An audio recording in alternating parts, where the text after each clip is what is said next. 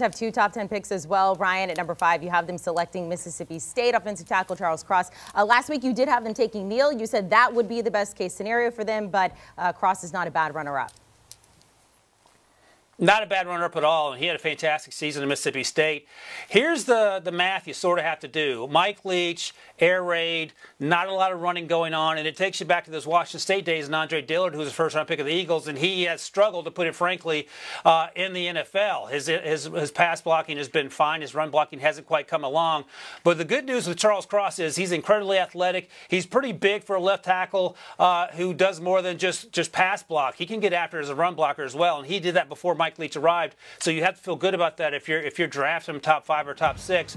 I think he's right there in the mix with these other two offensive linemen we're talking about. He's 1C, if you will, and he's been solid as a pass protector, but he's actually been better as a run blocker at times, and that has to be encouraging for Daniel Jones and the rest of that new regime in New York. And if you're keeping Daniel Jones around, you might as well protect him, and Charles Cross feels like a pretty easy pick here if Evan Neal and Ike Ekwonu are already off the board.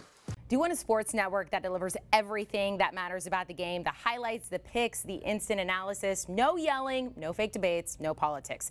Hit the subscribe button and never miss a moment.